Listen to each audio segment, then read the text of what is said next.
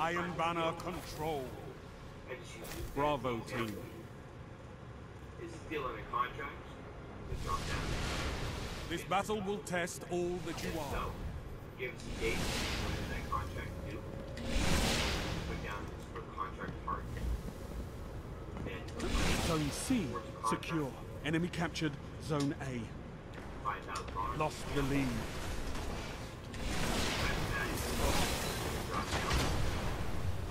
We're using apartment groups, therefore number of units, 700. Turn on occupancy. Put down at 5. Enemy captured Zone B. Set 3.5.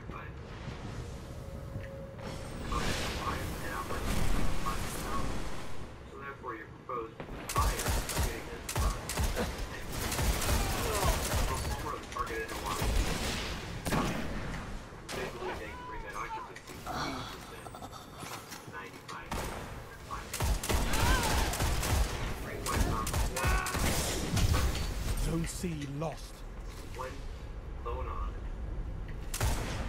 transaction. You neutralized Zone A. 7.5. Enemy captured Zone C. The borrower is upside down. Zone A's captured. It's yours. The bank is willing to reduce this note down to $5 million.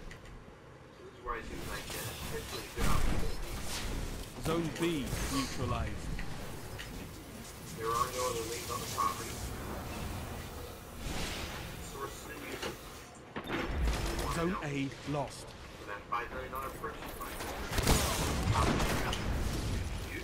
Where's it coming from? Enemy captured Zone A. $3 million towards the purchase price. What our funds are going to be used. Plus they need $500,000 for research. Zone B secure. And $1.5 million for borrowing. And then it's down payment. That's going to be there.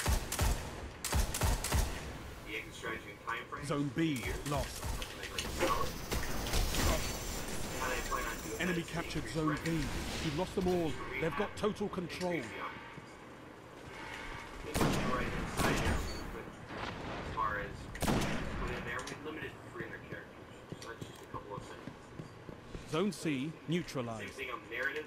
However, we did add a little bit more to it. What's the Zone C secure. Why are they requesting a hard time?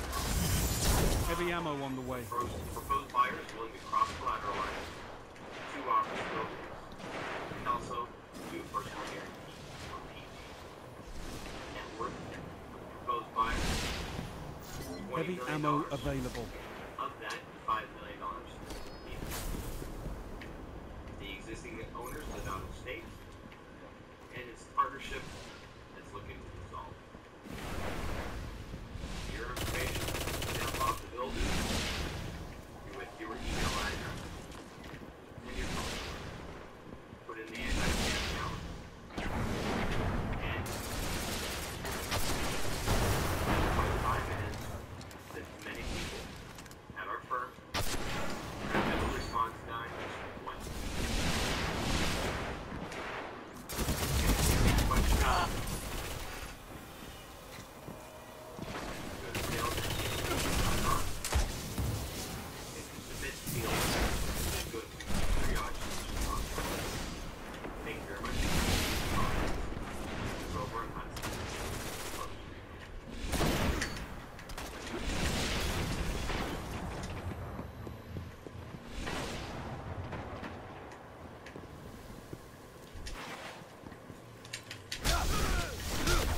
Zone B neutralized.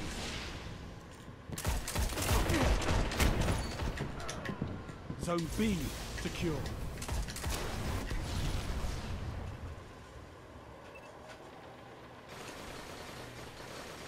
Zone C lost.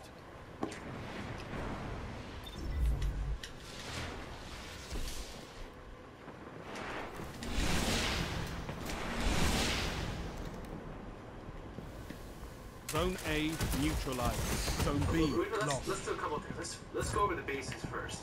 the first base, second base. I know you guys are going back to your high school days. That's great, because this is how Enemy we think of this captured stuff. zone First base, A. second Enemy base, captured zone B. Third base, and home run, right? Well, I think I'll supply with you in this module as far as field flow. Zone C So you better captured. understand as far as what's submitted and the process.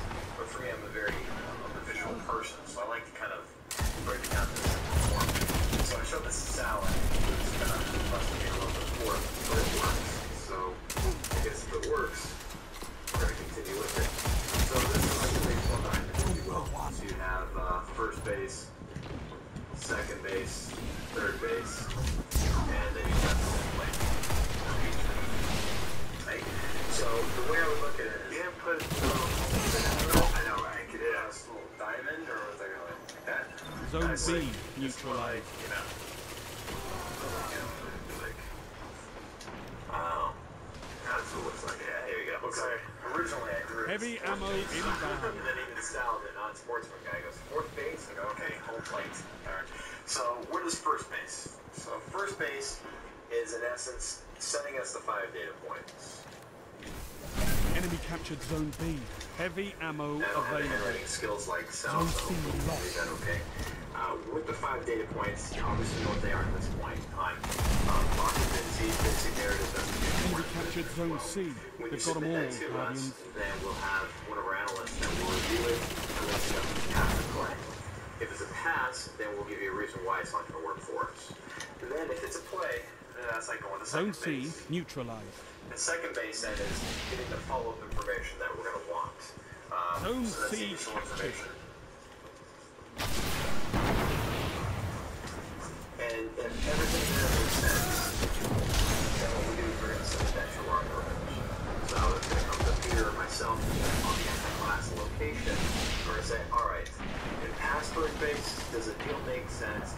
What's going to happen? At this point in time, we might have a conversation with the borrower and see what the next step is. 5 minutes remaining. If everything makes sense, they're already having the expectations, which, I don't know, Peter, if you want to set up a little bit on expectations at this point in time. Yeah, it's extraordinarily important that you manage your borrowing expectations. We provide hard money, and as hard money providers, you're going to get hard money rates. If they're expecting 7 or 8% and 2 points up front, then it's not for us. You should just kill the deal Zone immediately. B Because I've neutralized. seen a lot of the challenges Zone we've seen in B the past secure. months is we give term sheets out to Double borrowers, whether it's deals or other deals, and the borrower was not well managed. He almost had a heart attack when he saw our terms. So what we like to do is Gains manage the lead. expectations. Say, hey, we're probably going to give you 12 to 14% interest and 4 to 6 points up front. That's where it's going to fall. Give him a range. Don't quote him, but say that's typically where the terms fall.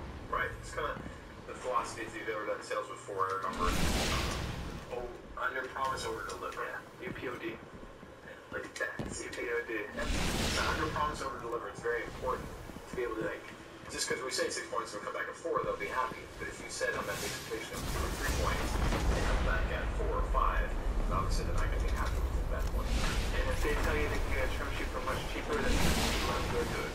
Yeah, that's fine. Anyway, yeah. Don't waste your time with people that don't want to work with you. There are plenty of guys out there. with Zone plenty B of good deals that lost. want to work with you. Zone A And if neutralized. they can't provide, I would have for provide a term sheet, I would say, hey, wait, why not? Zone A actually providing secure. funding. Double I down. will take a look at the terms, and a lot of times they forget to wide it out. So I'm able to You look at captured it Zone and B. know if it's gonna You be control a legit deal all or not. zones. Because a lot of times, other hard money lenders that we've spoken to or are aware of, typically what they're doing, they're just charging Heavy ammo on the way. points and fees, making the money off that one, and they don't have really any record or want to fund that deal. We also see people put term sheets out there, and I don't know how committed they are to providing Heavy ammo available. And this is all grapevine chatter. It's not that it's documented, but One final push and victory is yours. provide term sheets that they're not Ten like you, they're just trying to I make could sure end they keep their war. brand out there. And don't be surprised if that happens. We've seen it happen before. Yeah, absolutely. So, and even if the term sheet is out there, take a look at the time frame. I mean, Zone term sheet A can't sit out lost. there for 90 Nice days. work, I've seen Guardians. some Thompson around Your a lot. efforts have been Typically, noted. term sheet, I'm sorry, about 5 to 7 days. So when you're saying 14, 21, 30 days. Demolish them fucking It's not hoes. going to be something legitimate. Yeah, I agree. And when we put a term sheet out in front of you, we don't want it hanging out for a couple of days, because if it's going to a commercial broker or if it's going to the borrower, we just don't want them to shop around our sheet and see if they can get other bids. Yeah, everybody got some shit, so man. Have a bidding war for who can provide the financing, because that's not the